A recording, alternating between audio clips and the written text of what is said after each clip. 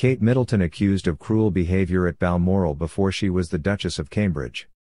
There is no doubt that Kate Middleton is one of the most popular members of the royal family, but even the Duchess of Cambridge has faced her fair share of criticism.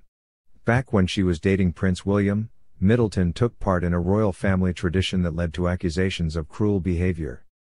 Learning to hunt deer. Middleton dated Prince William for nearly a decade before they tied the knot in 2011, so before she became the Duchess of Cambridge she spent a lot of time with the royal family. Back in 2007, Middleton was spending time at the Queen's beloved Balmoral estate when Prince Charles taught her how to hunt and shoot deer. This pastime is popular in the royal family, and it is something that many of them learn as small children. Prince William reportedly learned from Prince Philip when he was a boy. During her lesson, Kate Middleton showed a remarkable level of confidence, and cameras were on hand to capture the moment.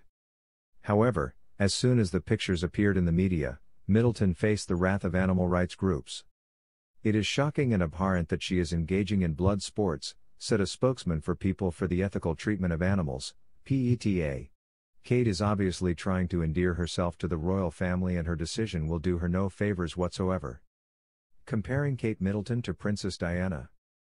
Both PETA and the League Against Cruel Sport spoke up about Middleton's deer hunt.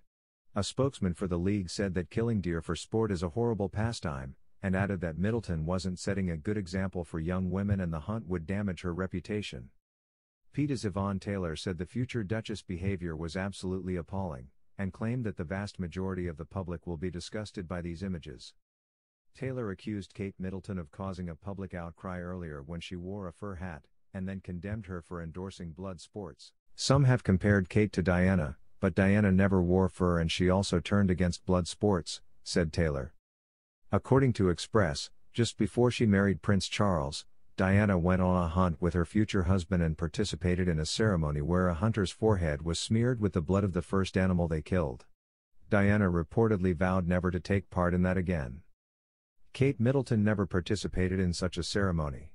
And, hunting deer at Balmoral is not necessarily a blood sport. In the Scottish Highlands, hunting is necessary to control the deer population because they don't have any natural predators in the region.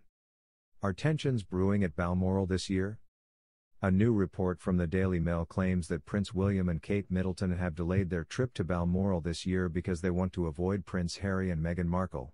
Instead of heading to the Queen's summer estate as scheduled, the Duke and Duchess of Cambridge are waiting for the parents of Archie Harrison to return to their home in Windsor.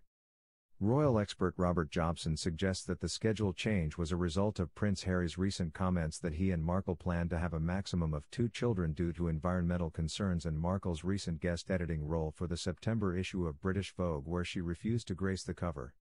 The Duchess insisted it would have been boastful to appear on the cover, but failed to mention that Kate became the Fashion Bible's cover star 2 years previously, said Jobson.